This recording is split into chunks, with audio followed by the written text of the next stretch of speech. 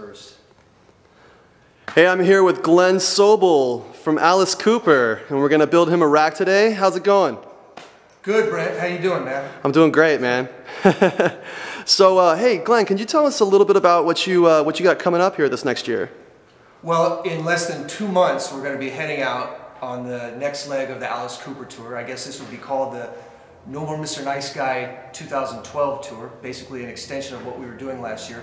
Last year we did like 100 shows in 23 countries on 5 continents, so this year is looking like it's going to be similar to last year. We're starting off in early June. We've got Bonnaroo coming up. I think that's our first official show, actually. So I'm really looking forward to that. We got some other festivals and shows in the US, and then around June 21st we're hooking up with Iron Maiden for a month. And we're going to do a lot of Midwest, East Coast, and Canada with them. I can't wait.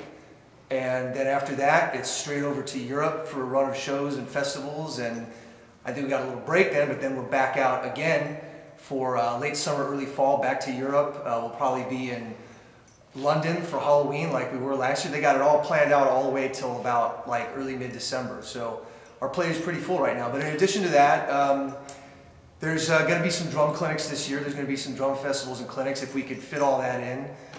And in the meantime, I've been in Los Angeles and doing gigs and sessions and teaching as usual, just trying to play drums every day for some reason or another, you know. Otherwise life is just, it's not worth living. Got to have drums in it on a daily basis, right?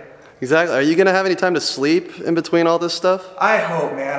That's like my biggest problem is sleep. You know, I go to bed at night just with drums in my head and the click track and just thinking drums, and I could have played that show better, that one lick, I kind of missed that. That's the stuff that goes through my head. So let's hope that I get some sleep this year.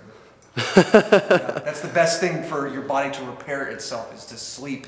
And on tour we're doing these 95-minute sets, and it's just non-stop. For drummers, the Alice Cooper gig is very demanding because there is no break between songs. He doesn't talk to the audience, so it's just one song after another. It's just this straight 95-minute set, so stamina's got to be up, and yeah, you got to have good sleep. Wow, wow. Well, Glen, dude, we are extremely stoked that you came over and joined the Gibraltar family. And, you know, we'd love to see, you know, what was it that inspired you to come over to us? What made you interested in Gibraltar?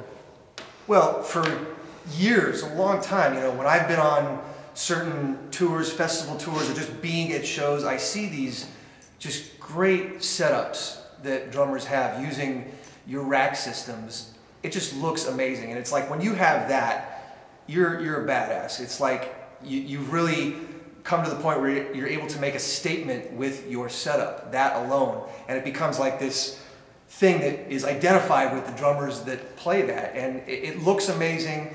And when I had a chance to meet with everybody from Gibraltar, including yourself, I jumped at the chance. You know, this was something that I really wanted to make happen, and it looks like we're doing it today. We're here.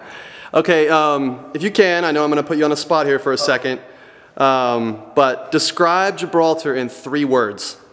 Okay, that's easy. Well, convenience, number 1, because we don't have to worry about the placement of cymbal stands and taping down cymbal stands. It's something we've always had to be concerned with. If you're on a rock tour and you're hitting hard, those cymbal stands, they tend to vibrate and move away, or worse, they vibrate and they move towards you. That's happened a lot, and that's like a drummer's biggest pet peeve. So yeah, convenience. It looks amazing aesthetically. You know, if you're way far back at some festival, you're going to still see this setup. It's going to look amazing, you know. And then of course durability. The stuff lasts. It's obviously really sturdy, and there'll be very little need for replacement parts because the stuff, it can withstand the rigors of the road and playing 100 shows in a year. So I think is that 3? Yeah, that was you gave a great description. All right, that was a great description. Well, cool, man. Thanks for, you know, trapping me over here, luring me into your, look like, what was it, crypt of a drum lab. Yeah, right. Night vision photography. I'm afraid that, you know, scary pig guy from Saw is going to come out and like nab us or something and put us in the jaws of life thing. Yeah, this place has a vibe. You gotta agree with that. I dig it, and it sounds, you know, huge. Yeah, it does. Yeah. Well, cool, man. I guess we'll see you after we're done with the rack. Thanks, Brent.